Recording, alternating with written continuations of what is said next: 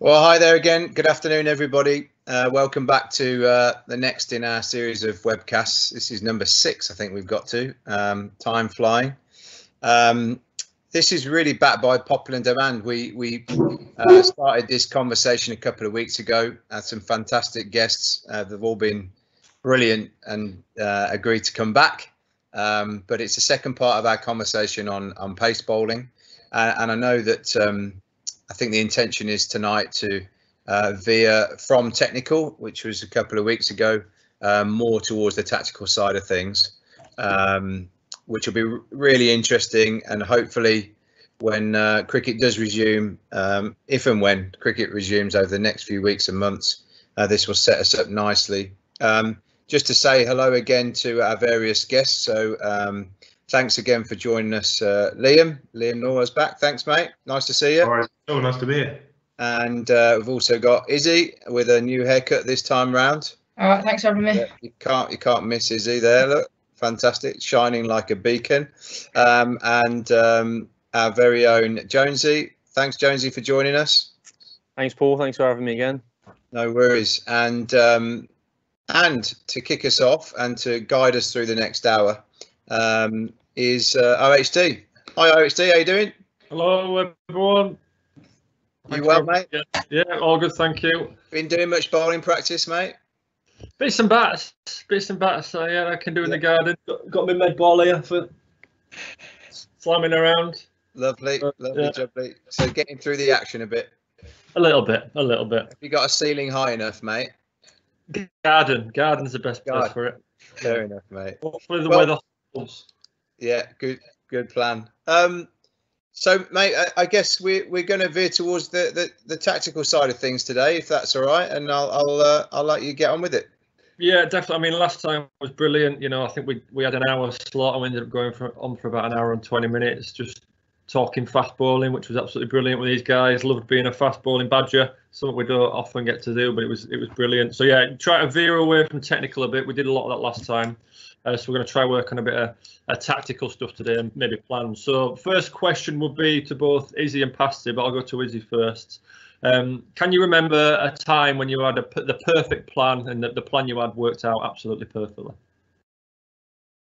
I think for me, over the last summer, I was playing for Vipers. I got my wicket was. I'd spoken to captain during the week, and we said like if I was going to bowl my bumper, then square leg and fine leg out, and then keep my mid wicket in slightly closer just in case it came off the kind of top of the bat. And yeah, we're quite lucky, and that's exactly what happened. So it was nice to kind of all that thought and planning to kind of come out well.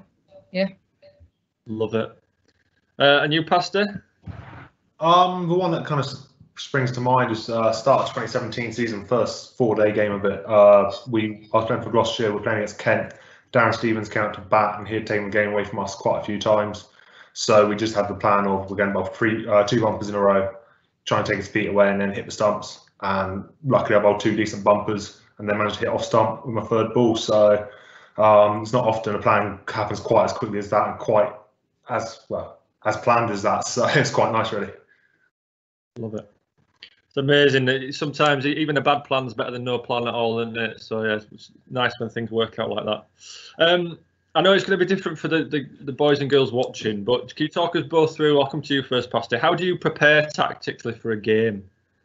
So tactically, it's about your opposition. Obviously, like you said, boys and girls at home might not know as much about their opposition, or they might not, or we have the luxury of having footage and their stats and such like, so we can prepare quite in depth. But generally, I try and look at the opposition for a 4-day game. I try and watch a little bit of footage. I don't like watching too much. I think I get a bit up in my own head about it.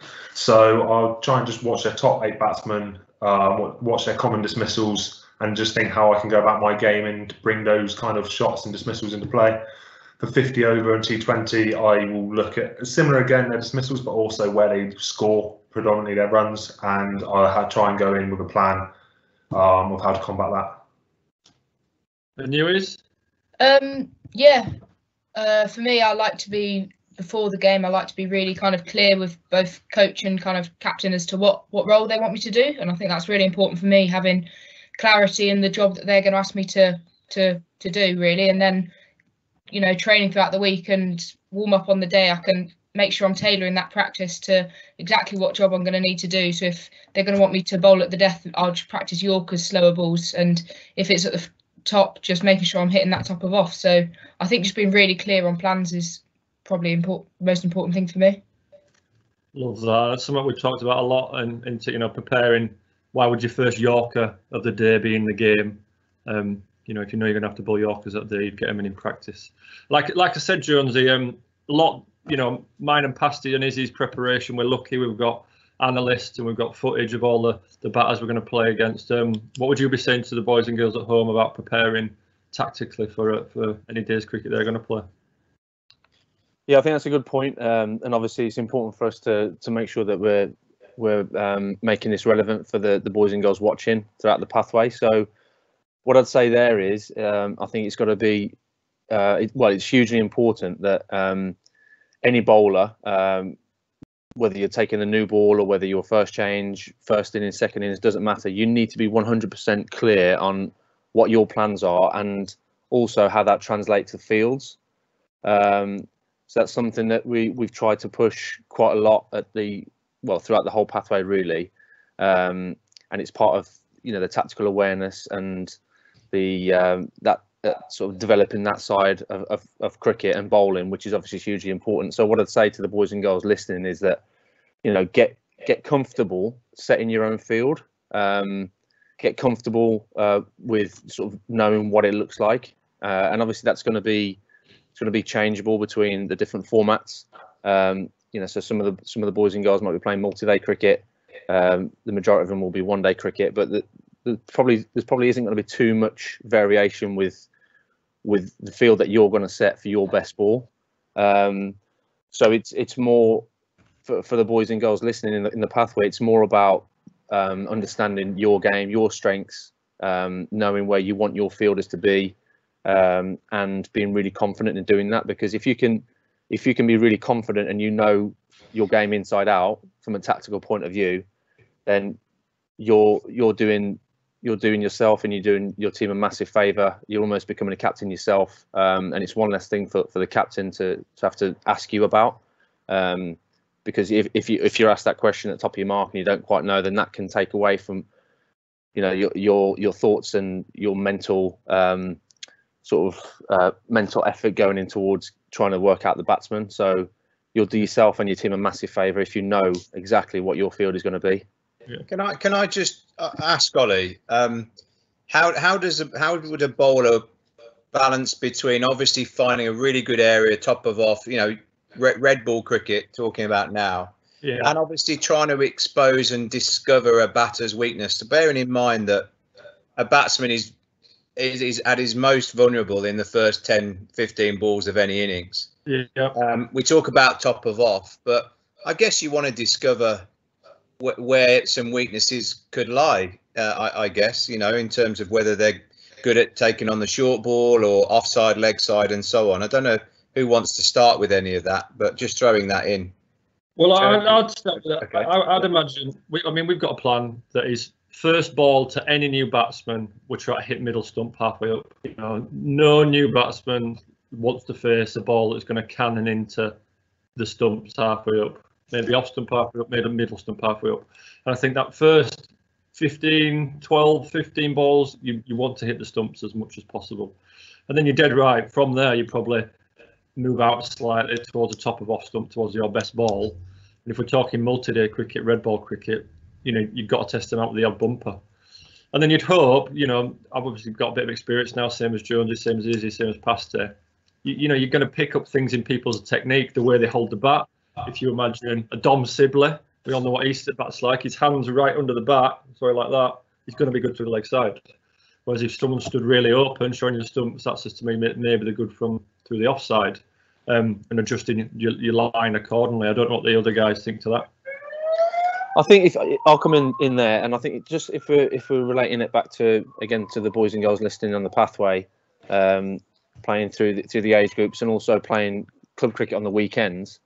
What I encourage the bowlers to do is to obviously during the winter, you're doing your training in the week, your preparation and whatever. You might be thinking about technical stuff, but then when it gets to a Saturday, you need to try and throw all the technical thoughts and processes out your head. Trust yourself that you've got prepared, and get fully involved tactically and mentally in the game. And what I mean by that is, and I think I'll try and answer your question a little bit, Paul. So if you're not that experienced and you are like a young player and you might not have played against a certain player before, just simple things like, say if you bowl a half volley swinging away a little bit and the batter creams you through the offside, through the covers for 4, then make a note of that and don't just think, well, that was a bad ball. I've been hit for 4. My teammate's going to be thinking this. My mum and dad might be thinking that. Just stay involved in the game tactically and think, right, well, he's played a good shot there. He might be a good driver of the ball here. He might be looking to get on his front foot, and then he might do that again to another bowler when you're at fine leg. So you need to start making mental notes and then building up a picture of the players that you're facing. A player might be very quick on a short ball and pull you for 4 or pull you for 6. So ideally, if you are against players who are strong in certain areas, you want to try and stay away from that as much as you can. And obviously, a caveat to that would be that sometimes your strength can be your weakness, and getting a strong drive of the ball to drive might bring out the nick. But I think if you can build up a picture of the batter's strengths, which is what the question was, Paul, if you can do that on the fly, online, basically, whilst you're playing, and stay far away from technical thoughts or negative thoughts about certain boundaries that you've leaked, and that will help build a picture, and then try and come to a sort of tactical decision about where you need to bowl to that player. So, and I think the longer you play cricket, and the boys and girls listening are relatively young, some of them, you'll see patterns come up. Like you said, batsman there, you talked about whacking one through the covers. You'll be able to, the more you play, the more you'll see patterns and think, oh, okay, he's really good through the covers, off drive. I've got to keep my line a bit tighter here. I might have to bowl middle and off to him instead of hanging it outside off. All those sort of things. The longer you play, the more you'll start to see patterns like that. And I suppose one thing I would say, we talked about there about how the guys here prepare tactically. I know you guys can't watching back home, can't watch footage of players, but you might be coming up against a player that you do know or you have played against. Just bear that in mind, whether that's on the way to the ground or the night before. But even if it's just you visualising before you go to bed the night before, you bowling your best ball to a right-hander, you bowling your best ball to a left-hander, that is, in my mind, some good tactical preparation. Even if it's just as simple as that. If you're playing at a ground, Moseley, say, you can imagine yourself running down the hill at Moseley, or you can imagine yourself running up the hill at Moseley. That, as simple as that is a good way to prepare tactically, because you're just visualising yourself doing it. I don't know what you guys think of that. I think that's a really good point about the grounds. Actually, if you know you're going to play at a certain ground and you've played there before, then each ground's different. And I think going back to preparing to play against a certain player, equally you've got to prepare to play at the ground you're playing at. And if you know the ground, so like you said, the hill at Moseley, if you know there's going to be a hill, just bear that in mind. So when you get there, you don't want to get to the ground and kind of be surprised and be like, oh wow, there's a hill. I haven't prepared for a hill. But actually, if you know that's there, just bear that in mind when you're thinking before the game and kind of trying to visualize everything, and just make sure that it doesn't catch you off guard almost.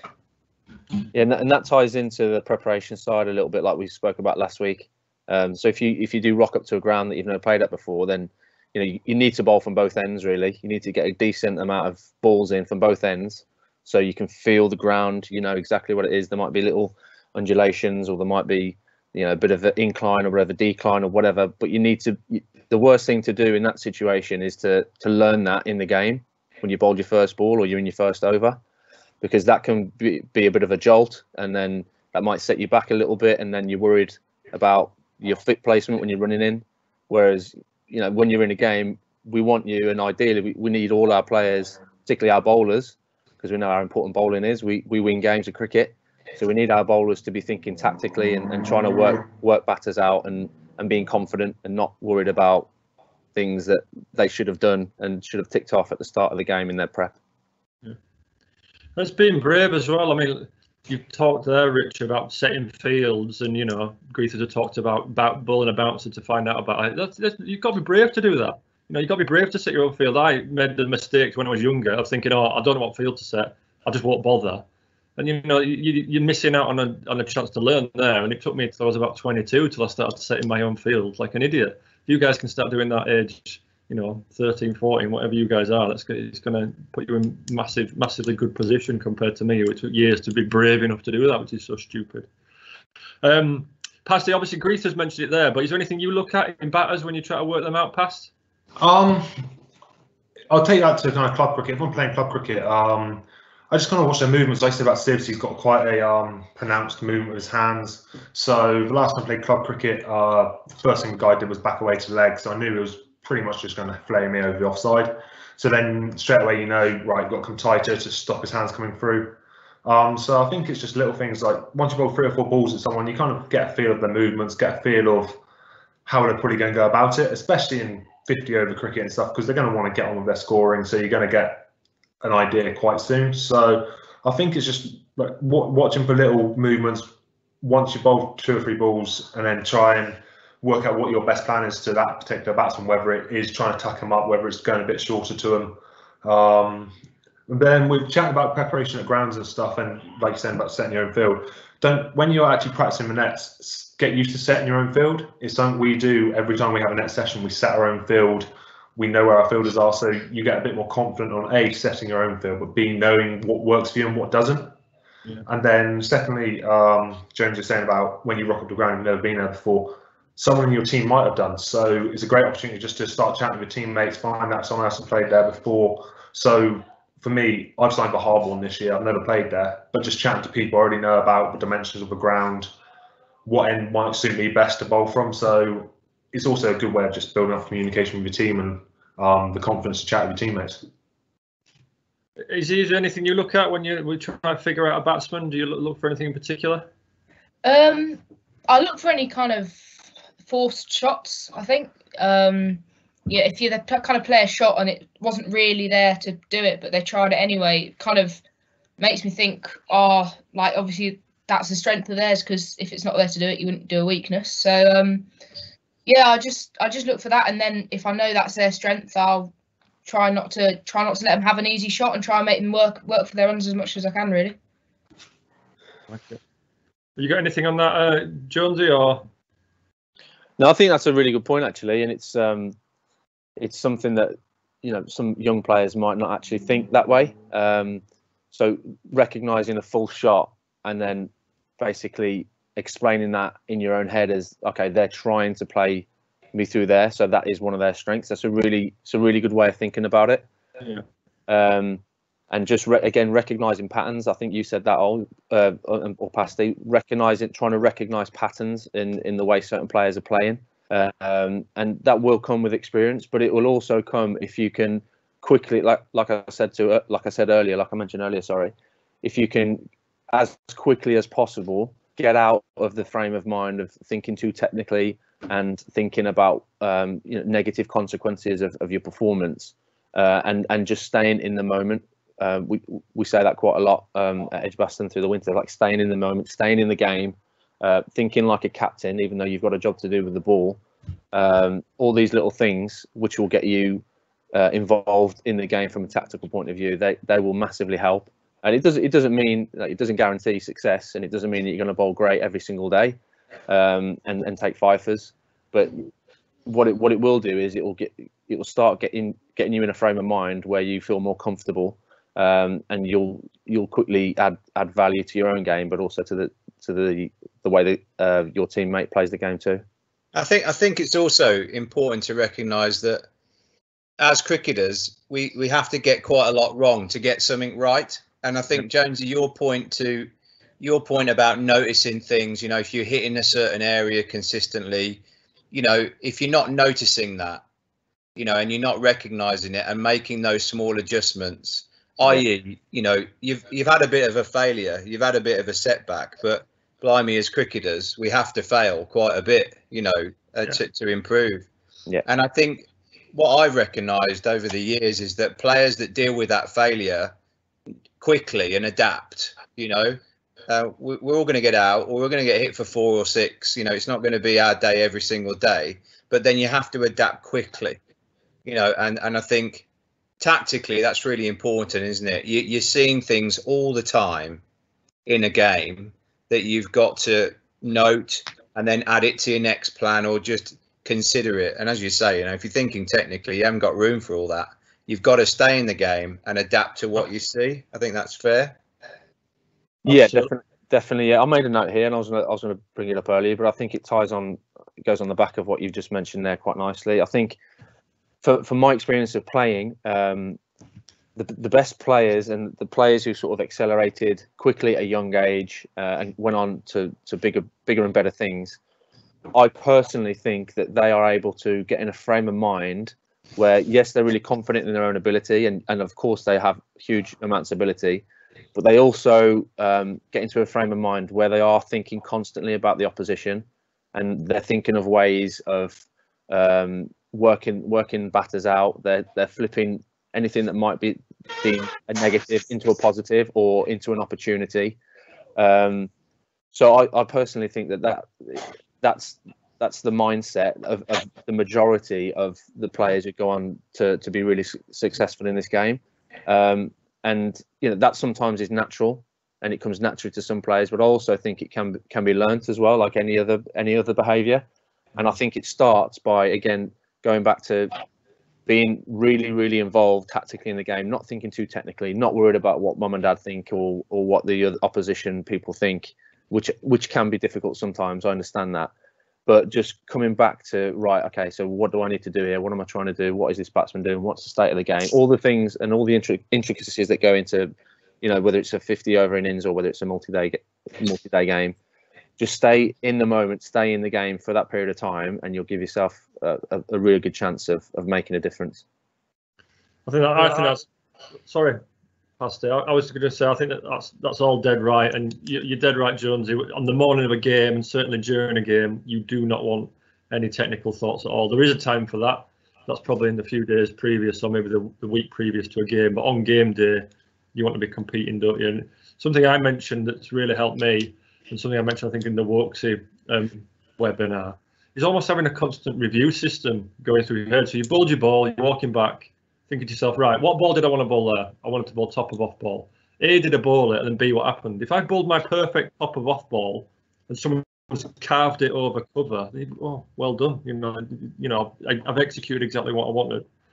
Not dropping point for bowling a cut ball, or I've bowled a really poor wide cut ball. I've leathered it for 4 like it deserved. I'm not sure going to change my feel for that. I've reviewed it, thought, no, I got that wrong. Start again type of thing. I think having that sort of constant review, sort of recycle thing going on in your mind is a useful thing. I assume, and I know Liam was going to come in, but I assume that process is accelerated in white ball cricket, because, it's almost ball by ball then, isn't it? You're going through the over, you're working out the psychology of a batter, the game, the over is in a certain position, they might have taken so many runs off the over. After ball 3, 4 and 5, you've just got to continually sort of adapt and sort of say, okay, where am I now? What is the batter thinking?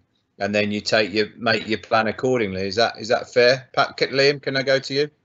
Yeah, I think that's definitely fair. For me, in 50-over cricket, when we're at that kind of stage, I want all my decision making made before the ball comes back to me, because I think then I've got enough time to relax and know what I'm focusing on. So, for example, say I've just I'm bowling to someone like Tom Cadmore, who I know is strong picking up, and he's picking up 2 or 3 times in a row in front of the square. So before I get the ball back, I want to have made my decision that I'm moving my field in front of square, and that is and my line is fine, but that is, so I've lost my words there. So I've executed the ball I wanted, but I haven't got my field right. Before I get the ball back in my run up, I want to have moved my field because I know I've actually executed what I wanted to. Mm-hmm. So in 50-over cricket, like I said, it's accelerated, but I still feel you need time to actually just relax.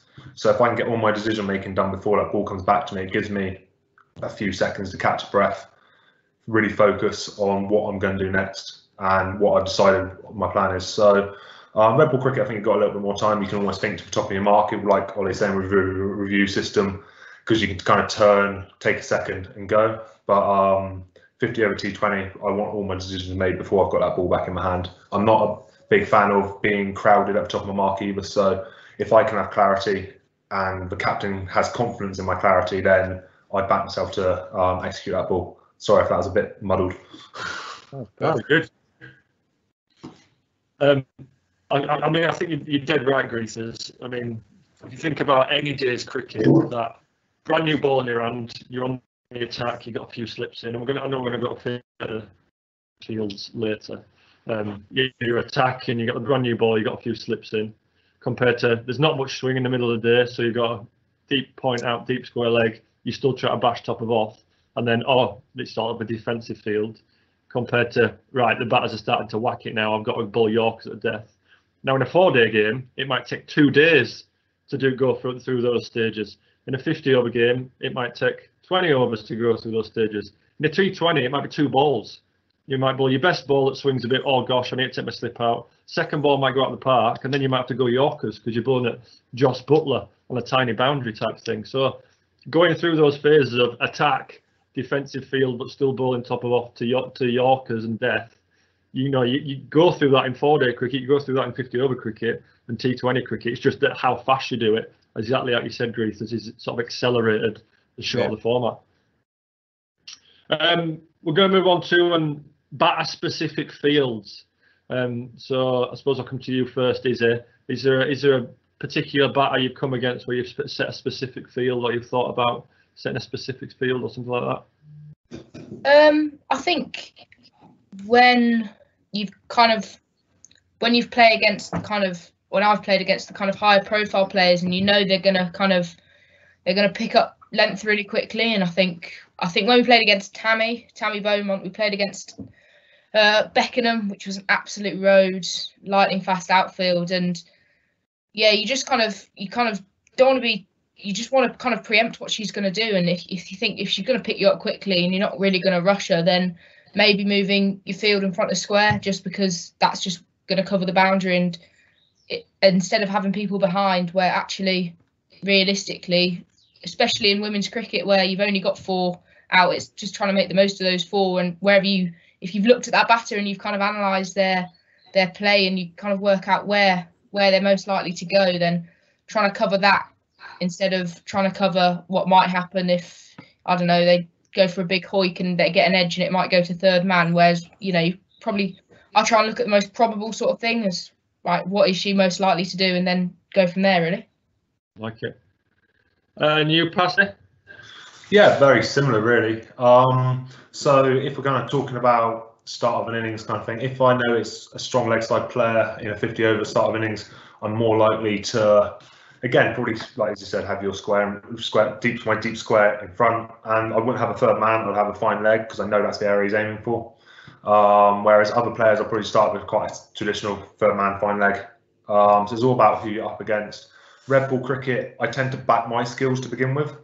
I have a field that I'm quite comfortable bowling with. I might tweak like a 4-slip into a gully or a square leg in front, or in front instead of behind. Sorry, vice versa, behind instead of front. But 4-day cricket, because you've got more time, I tend to back my skills first, and that this is my field. This is how I feel I'm going to get most batsmen out. And then once they're in, then I'll start to adjust and fiddle around with things. So again, it's like anything we've kind of chatted about. So it's just clarity and knowing your role and knowing what you want to do at that moment. Yeah, I suppose a brilliant example of this, it would be Sibbers, who's a brilliant batter for Warwickshire. We all watched him play Test cricket this winter. Now, the question Sibbers asks any bowler is an interesting one. Just like Steve Smith, just like Jonathan Trot's, this sort of vogue of working it through the leg side is sort of in fashion at the moment. And what Sibbers essentially does is says you're being brave as a bowler to bowl at the stumps, because any balls on the stumps is going to whack you through the leg side. Now, I suppose the important thing to do as a young bowler, if you come against something like that, is to adjust. Whether that's, you think, right, I've got my slips in, I've got my offside field, I'm going to change my line and bowl wide outside off. That's a fine thing, is that you've adjusted. Or you carry on bowling at the stumps because that's where the LBWs and bowled are, but you pack the leg side. So to someone like Sibbers, you might have a mid-on and catching mid-wicket, a catching square leg and a catching gully, which I think the South Africans end up doing. But I just think it's important when you come up against players like that, just adjust. Like, you know, it's important that you do adjust, whether I say that's your line or your field. Make sure you make an adjustment for those types of players. I don't know if you got anything on that, Jonesy. Yeah, I jotted some stuff down earlier, and it feeds into that quite nicely. So I was going to ask a question to you guys still playing, really, and you know, we're talking about being adaptable and being self-sufficient cricketers, and that's exactly what we're trying to create, particularly with our bowlers. And really understanding as a young player, understanding when to change, when to adapt, and how to change. So you alluded to it there, Ol. So for me, I've spoken a little bit this year to the bowlers. So adapting, you can do it in two ways. You can either change your plan, which is what you just spoke to there, or you can keep your plan the same and change your field. And I think it's important for bowlers to know when to do either, and then also to not jump too far ahead of themselves and then change both. Because I personally think sometimes as a young player, the pressure can get on you, particularly in a one-day game, and you want to make too many changes because of the schoolboy pressure or whatever, because of certain players coming at you. So then you change your plan and your field.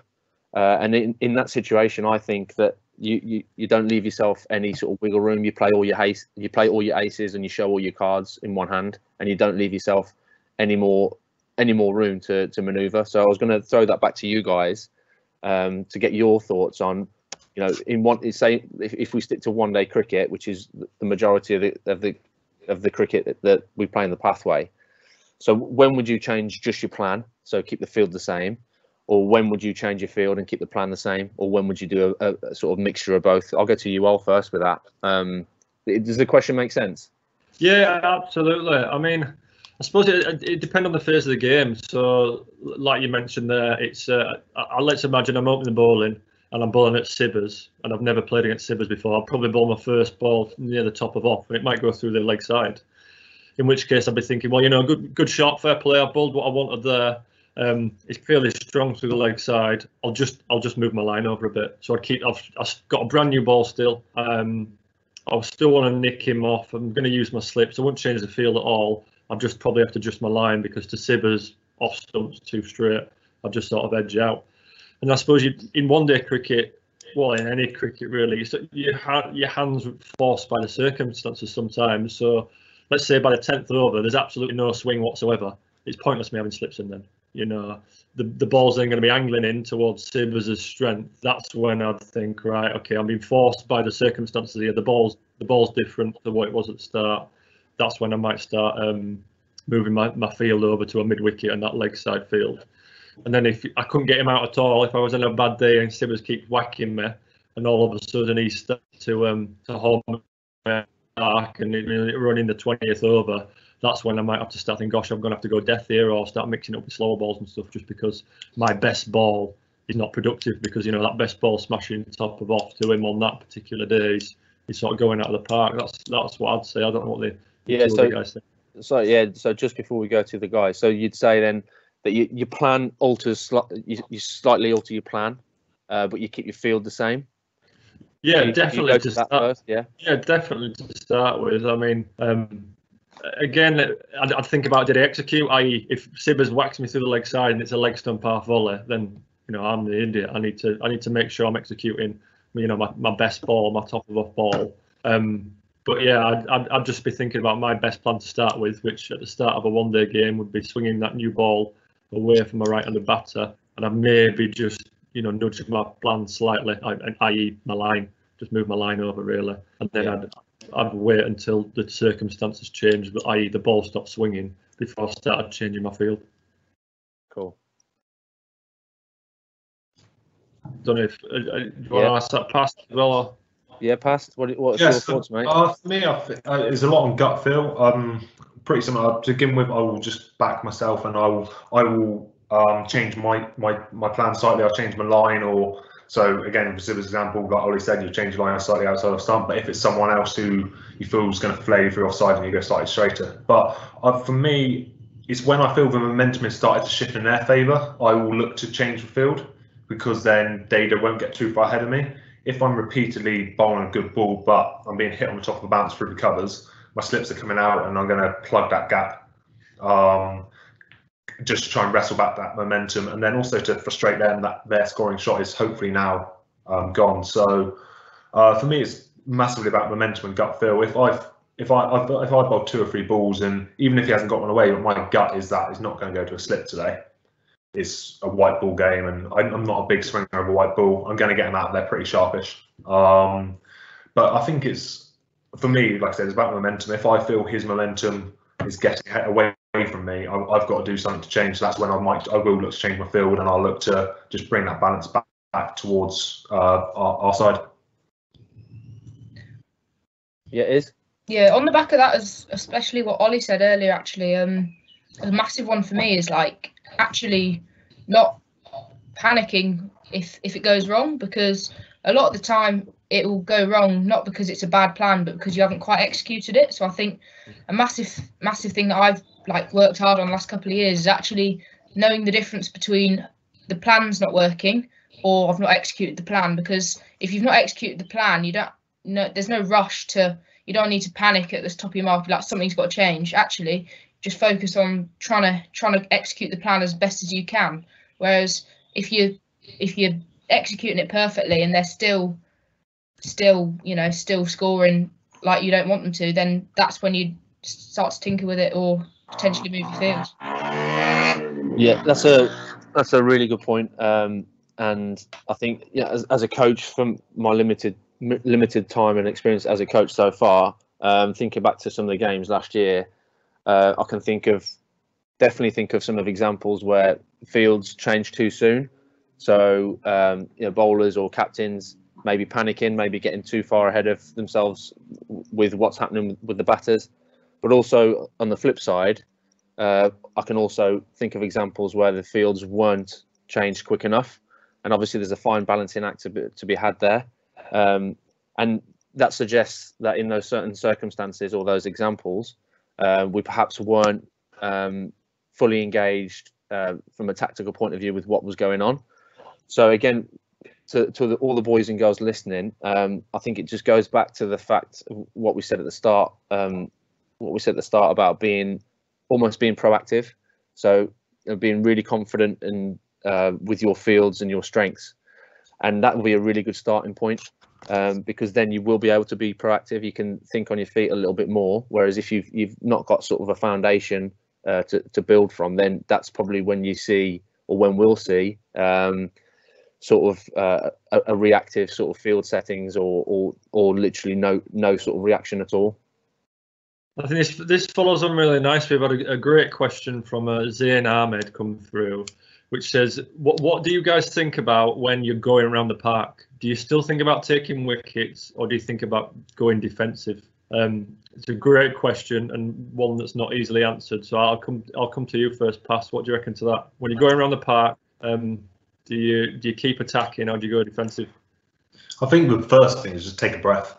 Just try and relax yourself and just have clear thoughts about whether it's someone just playing ridiculous shots or whether you are really mis-executing. So I think in cricket you've always got to look to take wickets, but if you go around the park at the death, that could literally be, right, what is my best way of making him miss hit one? Yeah. So I played in a game where someone's got a 34 ball 100, and literally I was frazzled at the end of my mark, and I'm trying to work out what to do. Hamish Marshall came over to me, who has played a lot of international cricket, told me to take a breath, and he just said, right, he's hitting everything cleanly. Let's be honest, you could bowl your best ball and it could still go for 6 here. What's our best percentage opportunity of making him miss hit one? So we just started throwing it in short, and I think just that breath, and second, just to realise, right, big boundary, he's hitting it well, but that's the biggest part of the ground. Let's just make him hit there. We eventually got him out, but it was, I think, if you're going around the park, just take a second, take a breath, think, is he just having an unbelievable day, or am I mis-executing? If he's mis-executing, then think, what can you do to slightly adjust your bowling or adjust your lines or your lengths? But I think just try and stay as relaxed as possible. the more you worry about it, the more you panic about it, the worse it's going to get. Yeah, in my opinion. Issy, what do you reckon? Sorry, John, you go. No, Issy can go first. That's fine. I reckon like Pasty just said, trying to actually take some time and just actually compose yourself at the top of your mark, because I found it myself, like it's so easy to just bowl and then turn around, walk back and then bowl again, and actually that kind of pause at the top of your mark to actually think and still formulate a plan and not get kind of too built up in it is really useful. And actually it kind of almost takes the momentum out of the batter sometimes, because if the batter's batting well and they're getting into a nice routine and you're just bowling, walking back, actually that little pause may just break something, in their head, just break that kind of momentum for them. And actually just thinking, and I always try and attack the stumps. So I always think at the end of the day, if I'm attacking the stumps, you miss, I hit. So that's what I kind of try and think of. I definitely trying to still take wickets, but like Passy said, using the ground, using the dimensions. If there is a longer boundary, then trying to get them to hit that, really. Sorry, Jones, I interrupted you then. No, it's fine, mate. It's fine. I think if we relate it to, say, if you think about multi-day cricket as well, which some of the boys and girls will be playing this year, and we've all had spells where, it's red ball cricket, first innings, so we've got catchers behind the bat, and we're looking to take wickets, and we just, for whatever reason, it's just not going well. We're not bowling well. We've not hit our rhythm. We're leaking runs left, right, and centre.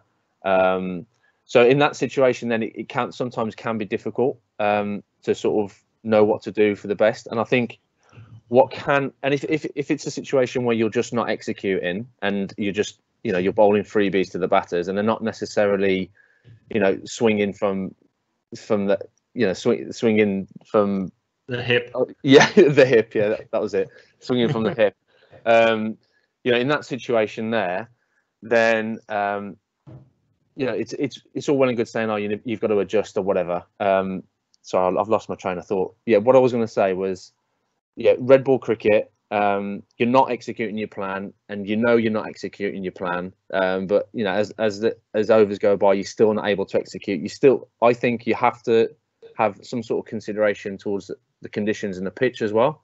Yeah. So, if it's a good pitch and it's carrying and the swing, and if you do bowl your best ball and you do get an edge, you still want catchers there to take the catch for you, because the last thing you want to do is to completely change the field, put scouts out everywhere, then you bowl a good ball and you find the edge, and then it goes for 4.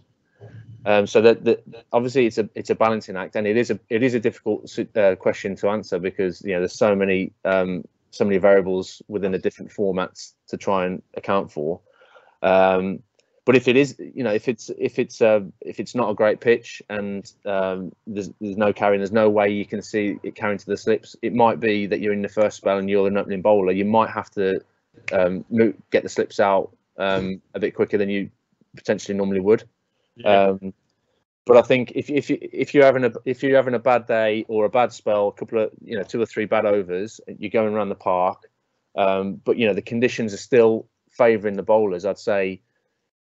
Try and stick to your guns a little bit and back yourself. And again, I think in that moment there, then it sort of touches on what Issy and Pasty said. You still want to be thinking about taking wickets, but you have to adjust and you have to adapt.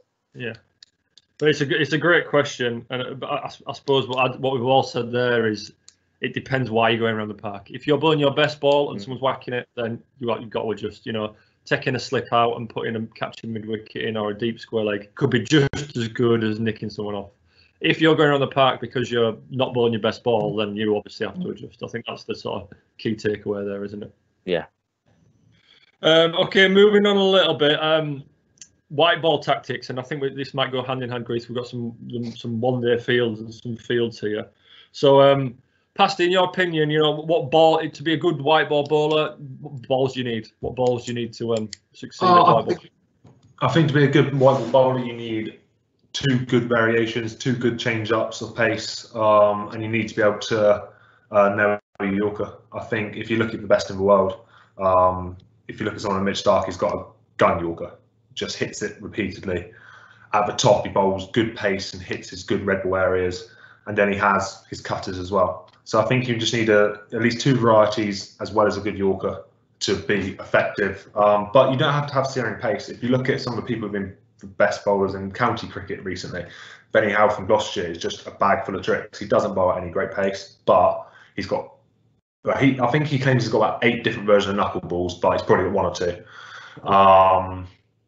I know, don't worry, I can say that.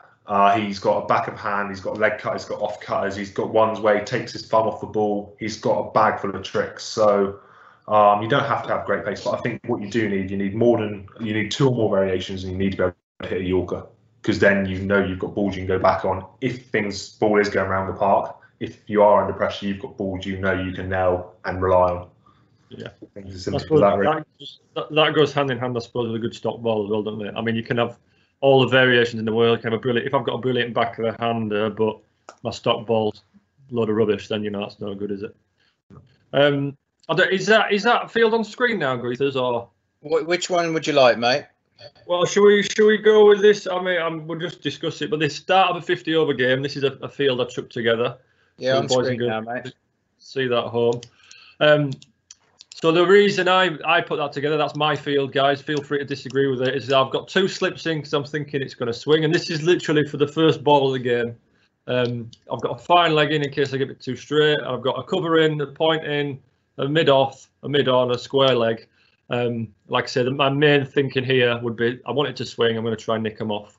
If they play a brilliant shot and whack me on the top of my head, then well done to them. But that's what I'm thinking. I don't know what you guys think of that. Slips are a bit far back for you, aren't they? All. What? Good shout. No, I tend to agree. I tend to agree with the field. For me, sometimes I will start with a square leg instead of a fine leg, just because I know my most common bad ball is a drift onto the legs and it flick through square leg. But generally, I tend to agree. The only times I might not start at 2 slips is if we've, say, batted first and we know it's a slow pitch. I might start with catching the wicket and 1 slip. But that's only something you can know on the day if you've already batted on the pitch or such like. But I think it's a pretty stock standard field. I think that's what you'd see most people go with. Yeah. Issy, any thoughts on that? Personally, I tend to probably start with just the 1 slip and then have a cover as well as the extra, just try and hit top of off really. But yeah, same sort of idea really, just obviously the 1 less slip and the extra protection on the offside. And I suppose the magic here is, much like Jonesy said, is that knowing when to adjust this is really the magic. If I'm playing at Portland Road and it's a green seamer and it's doing all sorts and the ball's swinging around, then I would happily bowl with this field all day long. Let's bowl the team out for 50 runs. Let's not change a thing. Now, the day after, I might be playing at Edgbaston against Joss Butler on a 20-yard boundary, and it's the flattest pitch in the world. I might bowl with this field for 1 ball and think, oh God, no. I need to bring fine leg up, put square leg out, and lose both slips. Is that a fair shout, Jonesy? Yeah, I think so. I think what's important for us to do, just while we're on this right now, on the topic, and relating it back to the boys and girls that are watching, and also the club cricket on a Saturday. 50 and 55 over cricket and some of the county age group cricket. He's actually played with red balls, so it's like whites and red balls. So how would throwing it back to you? Sorry to keep passing the book, but what would your recommendations be as a guy's playing now? Would there be any modifications to this field here? Because we're talking about this as your white ball fields. Yeah. So red ball gives us a little bit more. So what changes would you make to that? It's still 50 overs, 55 overs, but it's a red ball. So, Greethers, can we put I've called it different. I've put it's my 4-day field, but it's the same thing. I suppose you're talking opening the ball in on a Saturday, and it's a red ball swinging. I'd have something like this. Like Pasty mentioned earlier, he's looking to attack. I'd be looking to attack. I'd like to think I could swing that new ball. It doesn't swing like you mentioned, Jonesy. I'd have to adjust quickly, but I'd have 3 slips in, a gully, a point, a mid off, mid on, a square leg, and a fine leg. Like I say, I am looking to attack. Yeah, try to pick them off, try hit the stumps. When would that change? So I'd imagine your first change would probably lose 3rd slip. Yeah, again, much like we've talked about, it depends on what's happening. If it's doing all sorts, then let's not change a thing. But if I bowled 3 balls, I've bowled 3 overs, and it stopped swinging all of a sudden, then yeah, I'll be bringing probably 3rd slip into cover, so 2 slips in a gully and 3 on the offside. Yeah. If it's someone like Sibbers, like we mentioned, I might keep my 2 slips, but bring a 3rd slip into mid wicket and drop square leg. You know, those sort of variations go hand in hand with the actor. But so in those situations, examples there. So you've dropped 3rd, you've lost 3rd slip. 3rd slip's come out, and what about the plan? So has the plan changed, or are you still sticking to the plan? Are you still looking to bowl exactly the same, but you've just tweaked to the field? I don't know what the other guys think, but certainly in 4-day cricket, it doesn't really change a great deal. I'm looking to my best ball at the top of off with a bit of a way swing with the odd bouncer. That is sort of my, and I'm trying to be as boring as I can. Now, we've had a good question here about what happens if there's no swing. Well, if there's no swing in 4-day cricket, if there's no movement, I'm still looking to hit the top of off. You know, it's the plan hasn't changed. It's just the ball's doing something a bit different. So I'm trying to bash away at the top of off on a good length as hard as I can. I just might change the field a little bit. I don't know what the other guys think of that. No, definitely. If there's no swing, probably maybe lose a slip or 2, but you've still just got to be attacking and aggressive. You've got to bowl your best ball as much as possible, you know. You might look to bowl 3/4 seam, so instead of holding it upright, you might just twist the seam slightly one way or the other, just to try and create a bit of seam movement. Or you might, so for me, my standard grip is there. I might split my fingers, just try and create a bit of wobble. But even if there's no swing, no nip, no nothing, in 4-day cricket, you've got to bowl your best ball over and over. And I'd say in 50-over red ball cricket, you're just looking to bowl until they to look to hit you out of the park. I think you just got to keep bowling your best ball, because the red balls do stay in good shape. You can shine them up, you can swing them better than a white ball. So I think the more attacking you can be with a red ball in 50-over cricket, the better. I think it'll keep you in a good mindset, and it'll keep you in the hunt for wickets. Yeah, 100%. Good point. And then just my question to you, Issy, on that would be, obviously our county age group girls play with pink balls. So obviously you've had experience of playing with pink balls. So you know, how does that compare to red ball cricket? I know you've definitely played red ball, but probably not that much. But yeah, so any advice for the county age group girls on the pink balls, and would the field be similar to this? I think with a pink ball, they'll swing for, you know, anything from the first half over, so the first 3 balls, to the first kind of, you know, if you look after it really well, they'll maybe swing for 5-10 overs if you're lucky. But yeah, they don't tend to last very long at all. So it's just kind of working out at the start of the game, is it swinging? And with a pink ball, it probably most likely is. They tend to be a bit smaller. So I find when it's a smaller ball, I get more swing, simply because my hand goes down the back of it a bit faster. But yeah, so I think then it's just identifying when it's actually stopped swinging, so that you slightly adjust your line. Maybe if you were going at top of off and it was swinging away and suddenly it stopped swinging, then you might find that actually you're getting a bit too straight if you're still going for the same space but the ball stops swinging. So I think it's just identifying that change.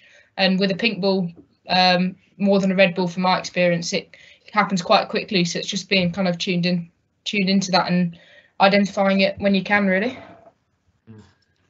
It just comes back to making sure that as a bowler you're being proactive and you're staying involved mentally in the game, and you're actually thinking about what's happening, and you're not just running in, you know, bowling. You might have bowled a good ball, you might have bowled a bad ball, you might have gone for 4.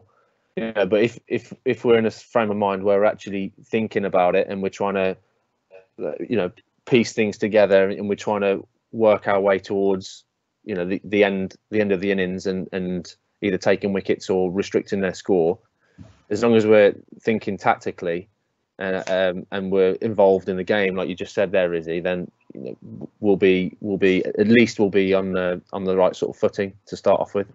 But if we're not thinking, if we're not involved in the game, and we're not thinking tactically, we're not thinking about what's just happened in a game sense, then you know we're going to make our lives a lot harder. And it's a great point by Issy that it's something we forget as bowlers, because quite often we go net and we've got a brand new ball in, we always pick the best ball out of the bag. Balls deteriorate, whether it's a red ball, a white ball. Red balls obviously deteriorate a bit slower, white balls deteriorate quicker, but balls deteriorate, meaning they will move less. And so having that constant monologue in your head, again, reviewing each ball, thinking, oh, did that one swing a bit less, or is it starting to swing a bit less? And even, you know, if I bowled and I'm handing over to Pasty, I might say something like, oh, it's hooping, 10 out of 10 swing. If you think of a scale, you know, it's absolutely hooping. Or I might say 0 out of 10 swing, you know, there's no swing at all. Just helping your teammates out in that way, you know, is going to help you as well. Should we move back onto a few fields, guys? Obviously, we've touched on 4-day cricket. We've touched on the start of a 50-over game, which is pretty similar, the 4-day start field and the start of a 50-over field.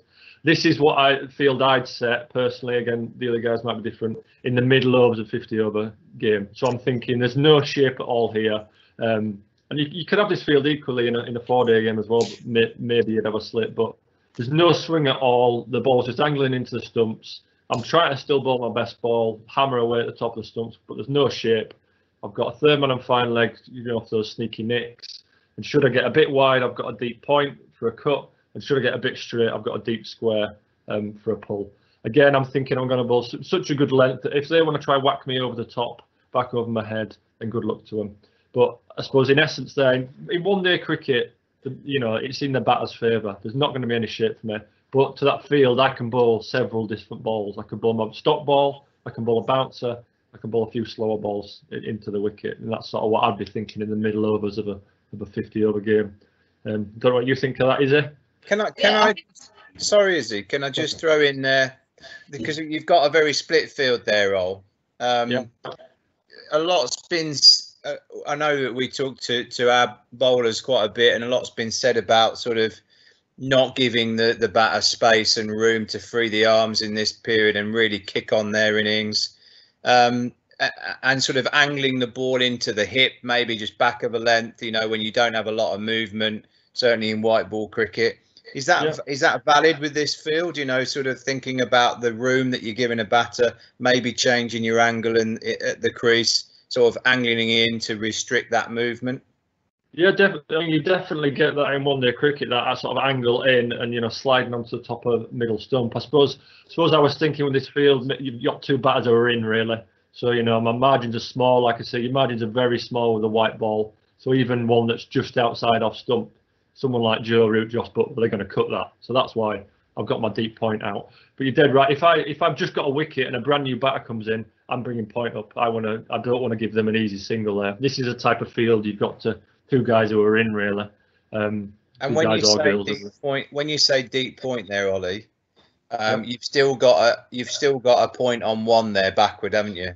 Yeah. So sorry, I should probably be saying it deep cover point really. So that the guy out on the boundary on the offside is in front of square. I've still got that guy in who's on just backward of a point line. But yeah, if there's a brand new batter in, I've just got a wicket, I would definitely be bringing point up because I don't want an easy single. I'd be probably leaving my third man, my fine leg, and my deep square out. But yeah, it's a good point. Sorry, Iz. Oh no, I was just going to say, like Ollie said, having a field that's kind of quite versatile, I think, especially in the middle overs, and almost not letting the batters kind of guess what you're going to bowl. So having a number of deliveries which you can bowl to that field. So I think it's kind of keeps that element of decision making for the batter, and actually they've still got to think, I don't know, it could be here or here, and trying to almost play that game in their head with them as well as on the pitch. Okay. Sorry. Go on, Jonathan. I was just going to say it's also worth bearing in mind as well, sort of what fielders you have in what situation, and that's obviously probably more important towards the end of the innings where runs are more of a premium. But you might want to thinking about, say, in this scenario here, in those middle overs, you still want to try and be squeezing as much as you can. If you bowl a good ball top of off, you don't want it to go in for a run. Yeah. So your fielders at point, extra cover, and mid wicket on the 1 there, they're really important positions there. So you're probably going to want your better fielders in those 3 positions, because that's going to maximise your chance of keeping those good balls to dot balls. Yeah. Whereas That's a great point. at the end of the innings, you might want your better fielders on the boundary. You know what I mean? You might flip it a little bit, so you might get bowlers, a fellow bowler in those positions on the edge of the circle, and the better fielders sort of out on the boundary, trying to save those boundaries. And I think it's a great point. Like, quite often we can see a 30-yard circle and people just go stand on it. I've on purpose here put the cover and mid wicket and the point, backward point, quite tight, because you're dead right. I still want to be bowling the best ball here. Hopefully, if they're blocking it, then I don't want them to get an easy singles here. I think you're dead right there, Jonesy.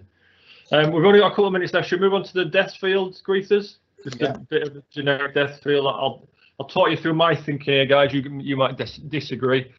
So I'm thinking this is a death. You know, the guys, the last couple of overs, maybe a T20 with 50 over, they're looking to whack it. This certainly wouldn't be my death field if two tail enders are in, with 20 overs to go. But this is a couple of batters are in, and there's plenty of wickets to hand, and they try to whack it. So I'm thinking I'm going to bowl majority Yorkers.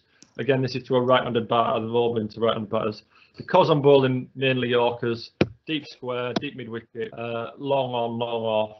And I do have a deep point as well, just for that one that sometimes really good batters can sort of squeeze out there.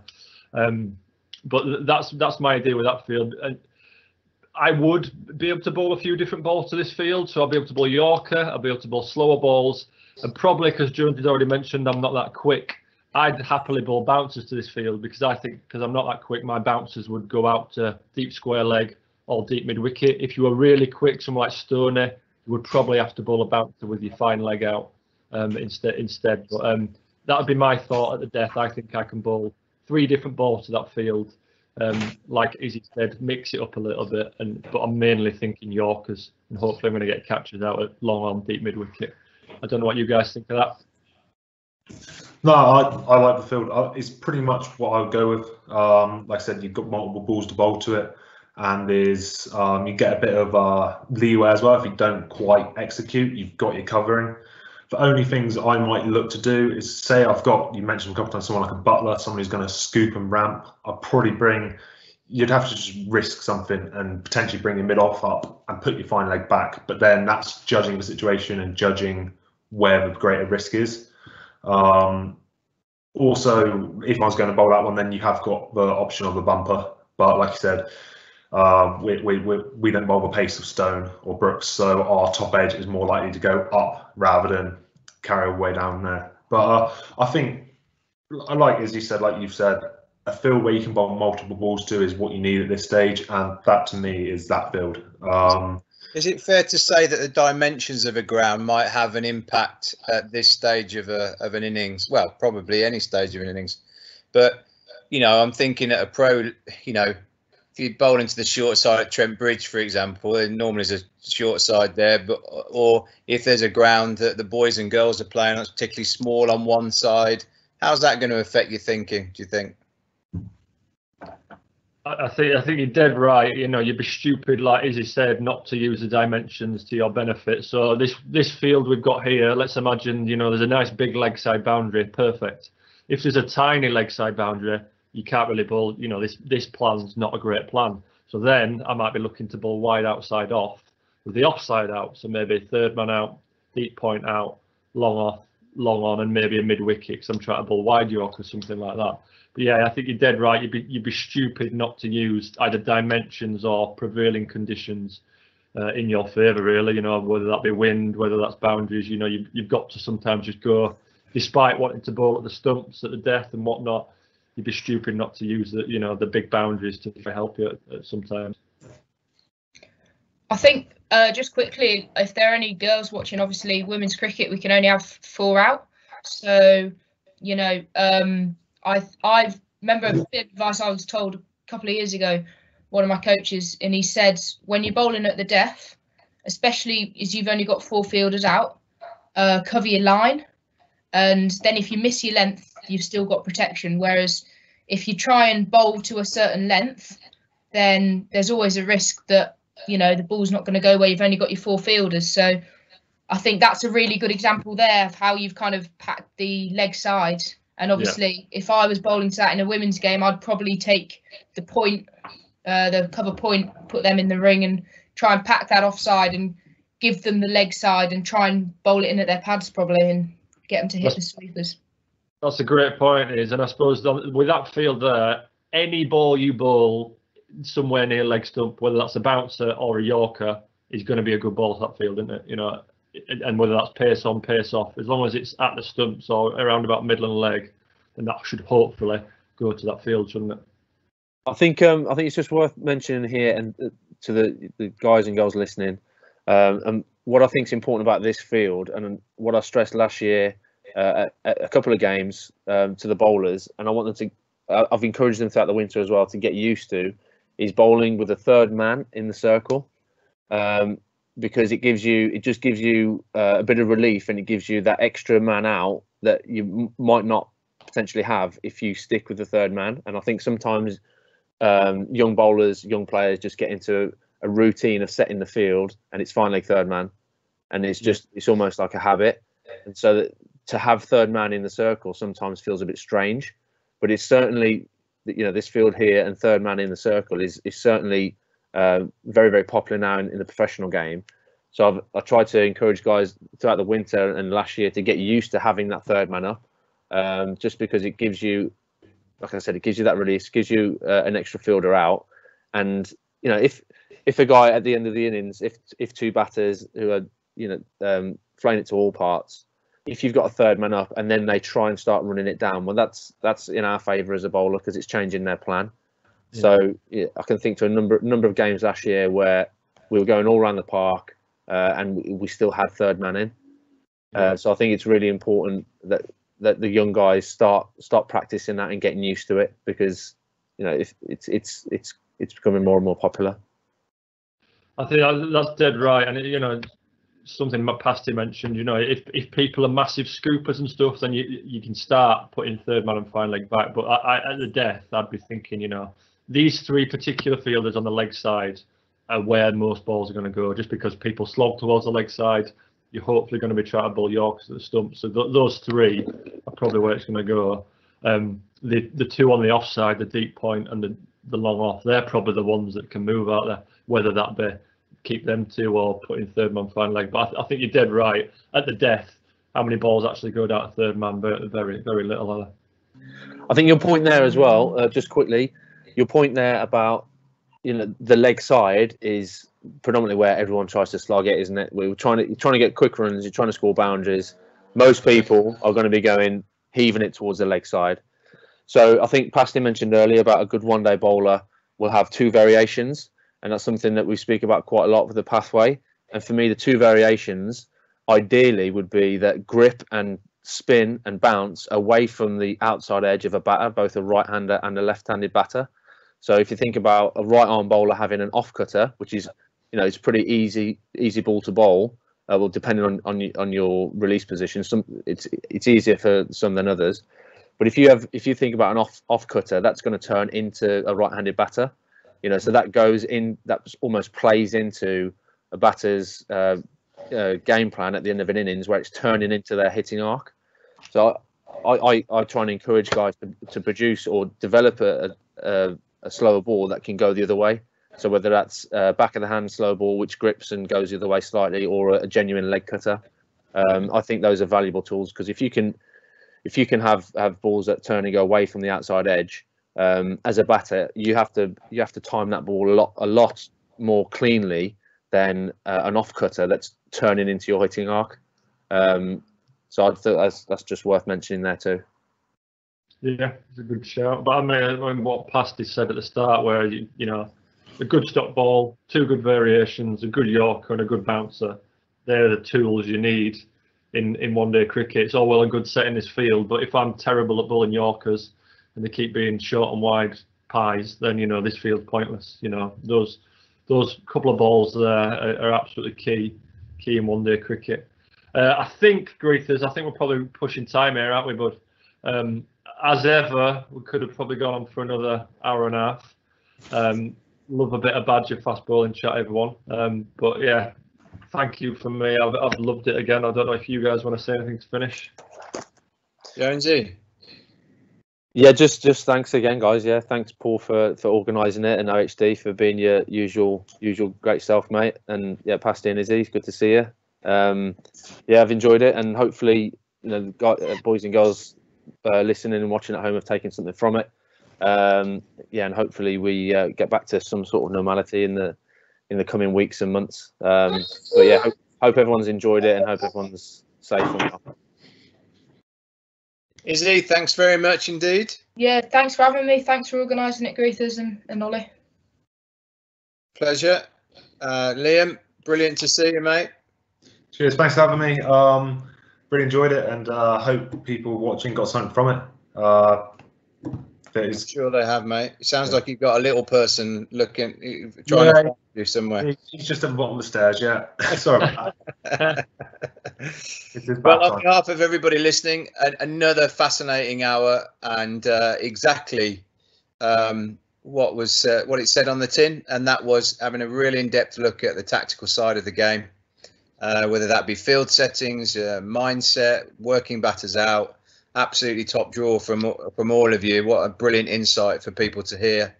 And by the time we get to the next webcast, which is next Tuesday or Wednesday, details to follow tomorrow, Mr. Johnson might have some hopeful news for us on Sunday, but we'll see what he has to say. And maybe yeah. Can I just? I was a bit annoyed. Like, I don't know what you guys felt like. There was a batting webcast that went out last week, and you didn't ask any of us to get involved. Like, what's that about? Mate, they were fighting over each other to get involved in that one. Unfortunately, Mosley and Bell won that one. So, but we might do a tail ender batting chat. That might be quite interesting. I've got more first class than Mosley. Oh, yeah, there you go. Yeah, maybe not tail ender, but yeah, fingers crossed that the Prime Minister gives us something to really hope for on Sunday. And but in the meantime, thanks for joining us, and until the next time, have a good evening. Go and clap for the NHS. Cheers, guys. Cheers.